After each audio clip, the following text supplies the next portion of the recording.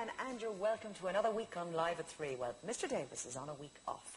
So we're delighted to welcome back Radio 1's morning man, John Creedon. Thank you, Thelma. Good to be back. And in turn, let me welcome our studio audience from Mullinahone, County... A request for Mrs. Annie McAllister, who lives in Belfast, and this is on her 88th birthday. Happy birthday to you, Annie, and lots of love to you from your son, Joe, your daughter-in-law in Galway, and the rest of your family in Belfast, Australia, and the USA. Congratulations to Mr. and Mrs. Porter of Waterside in Londonderry, who are 61 years married today. Well, congratulations to you both, and wishing you many, many more happy years together, with love from all your friends and family. Now, Bill and Doris, they send birthday greetings to their Aunt Harriet, who celebrated her 97th birthday on November the 9th. Lots of love from them both to you, Aunt Harriet. Mrs. Mary Mooney of Portan, Clonee, County Meath, will be 96 on Thursday next. So your family, friends and neighbours all send you their best wishes. And they say, Mary, and congratulations to you, because this is a very, very special day for you. Happy birthday to a wonderful grandmother, Mrs. Nora O'Leary of Main Street, Lismore, County Waterford, on her 96th birthday. And Nora, you will be doing a lot of celebrating on Thursday, and this request comes from your loving grandchildren and great-grandchildren in Rathmore. Now, I'd like to wish a speedy recovery to Etta McNally of Bognor Terrace, Portadown, and this wish comes with love from all your family, Etta, including your 8 grandchildren. And happy birthday to Mr. Donald Gallagher of Dargle Valley Nursing Home, who was 96 on Saturday last. Best wishes to you, Donald, from Sister Peter and all the nuns of Kylemore Abbey. So I'd say there's lots of prayers going there for you to keep you in good health. And finally, happy 84th birthday to Margaret Johnson of Robin Hood Road, Clondalkin. Lots of love to you, Margaret, from your daughter Bernie in Kill, and your sons Luke, Liam and Philip.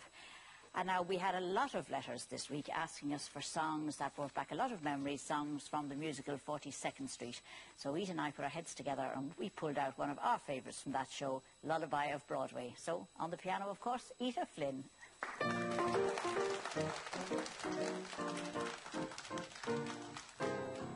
Come on along and listen to the Lullaby of Broadway, the hip-hooray and ballyhoo, the lullaby of Broadway. The rumble of the subway train, the rattle of the taxis, the daffodils who entertain at Angelo's and Maxie's. When a Broadway baby says goodnight, it's early in the morning. Manhattan babies don't sleep tight until the dawn. Good night, baby. Good night. The milkman's on his way. Sleep tight, baby. Sleep tight. Let's call it a day. Hey!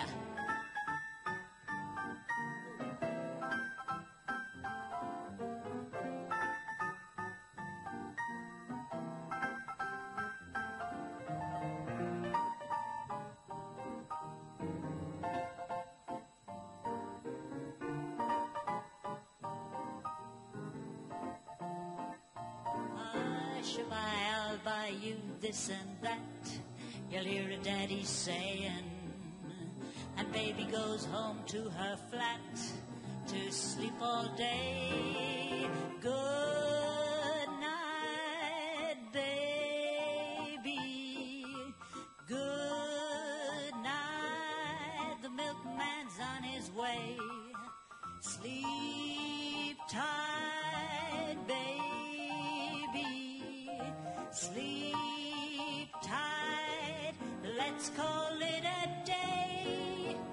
Listen to the lullaby of old Broadway. Of old Broadway.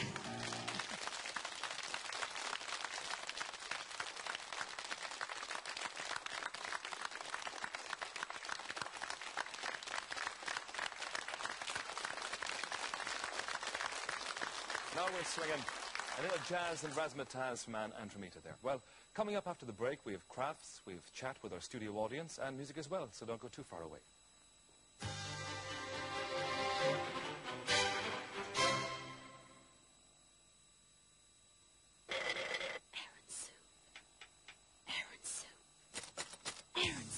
Now you know you're home, nourishing and creamy, gives a warming glow. Taste the country freshness, just like it's homegrown. Aaron Soup, now you know you're home, waiting there for you. Friendly words, a welcome fire, goodness in the bowl. Aaron Soup, now you know you're home. Honestly, they're sisters. They look so alike. No, I think they're just friends. The one on the left is more... More what? I don't know. There's something about her. Her secret is oil of Ulay. It's like the skin's natural fluids. So, it's absorbed quickly to help bring out the skin's natural beauty. Oil of Ulay. You're as young as they see you. Mummy, have you seen how that man's looking at you?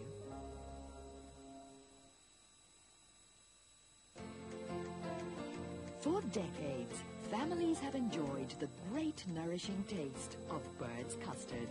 Today, Bird's custard tastes just as good and comes in a handy new pack you can pop in your microwave. Bird's custard. After all, you do want the best, don't you?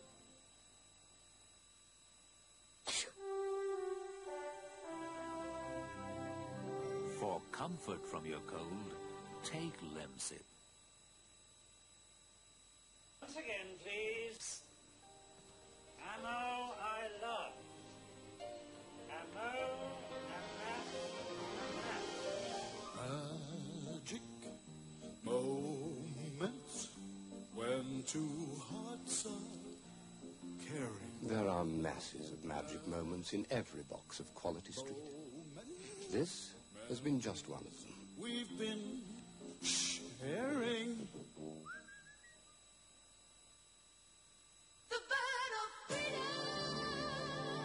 It takes time to prepare delicious food. Menu Master takes that time and gives you freedom. Enjoy tasty spaghetti bolognese, authentic chicken curry, and traditional beef platter. Menu Master gives you freedom to enjoy good food and your life. Menu Master.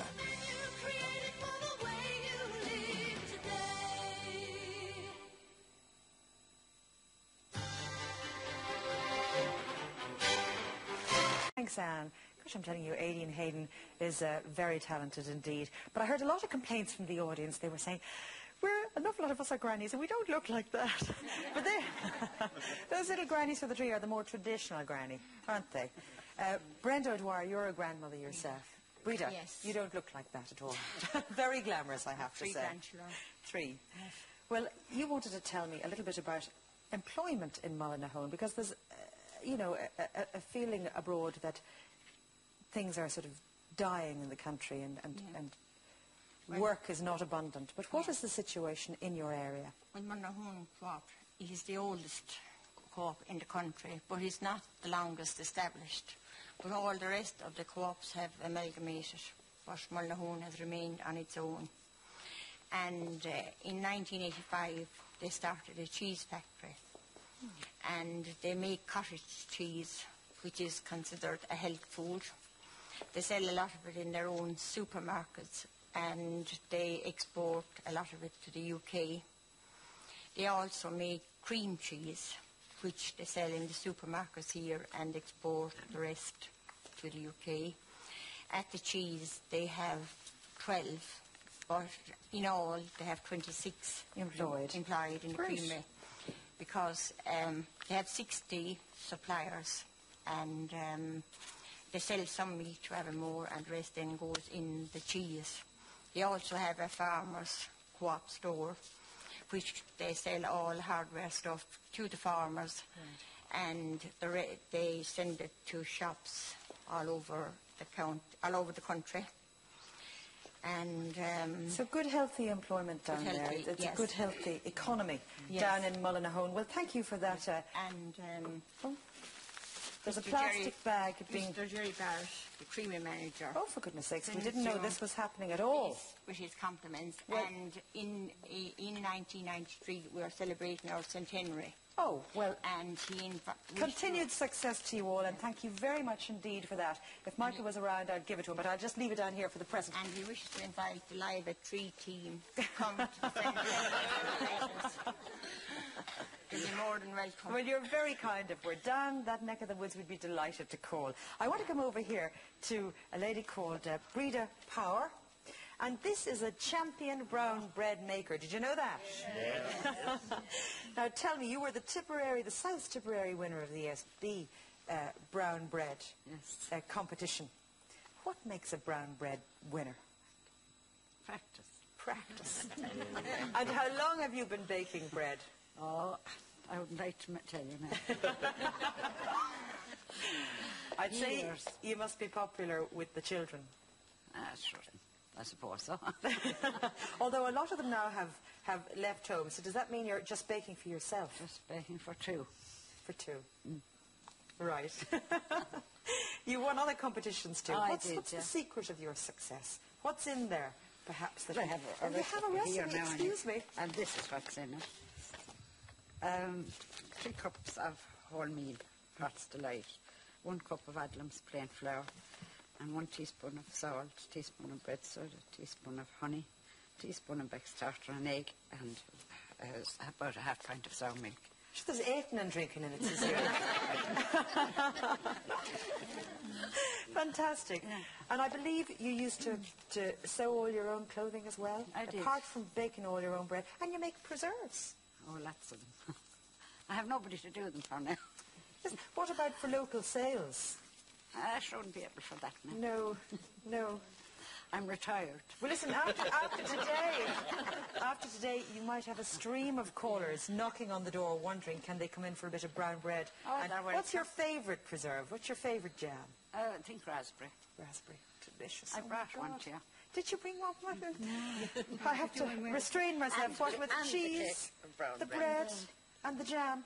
No. I'm telling you, And a lovely tea. I'll have to run around the block 3 times. You're very generous indeed, Breda. Beside you, we've Margaret Morris, no relation, I have to say. Born, again, across the county borderline, if you like, in County Kilkenny. in Stonyford. Yes, Now, you are a sister of Eddie Lawler. yes, I And am. for those of you who can't remember, Eddie was a finalist in our He was this year. Entertainer of the yes. Year. And he sang The Man Who The Broke Man the Who Bank Broke at the Bank Monte at Monte Carlo. Carlo. Great entertainer. And do you take after him at all? Do you? No, do... I don't. No, indeed. I'm gone away from there for 52 years, just 52 years really, now. really. So there's lots of changes than where I came from. You worked on the famous Mount Juliet estate. Yes, yes, when I was young. And that's where you met your husband. Yes, in the stables. Oh, excuse me. Well, now.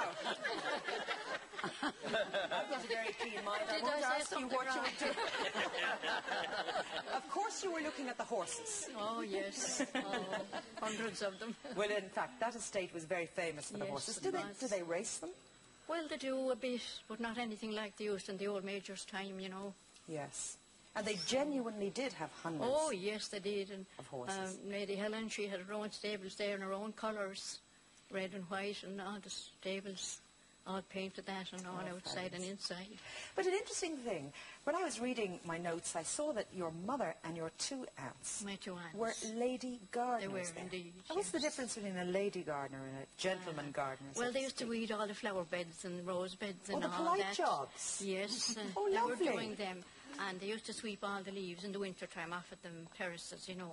Mind you, with the amount of acreage Yes. there, I'd say there'd be a fierce amount And of course there was others as sweeping. well, but they were Yes. 3 anyway. Oh. They were. But they were very good. The McCalmans were great people to Oh, work they were for. very good. Oh, they were great to the workers, to the people. So they were good days. And I believe you Marvellous. used to earwig on all the parties, peep in. And Yes, and big every parties Tuesday night we used to go down to the hall, down to the servants' ballroom, and we'd have dances every Tuesday night there. The servants' ballroom, well, excuse Yeah. me. And at Christmas, both the Major and his wife and their party, they'd come down onto the hall, you know. Super. And we'd see step dancing and all that cracking it. So they were good days. Oh, they were good days. You're looking well on it. Well, behind you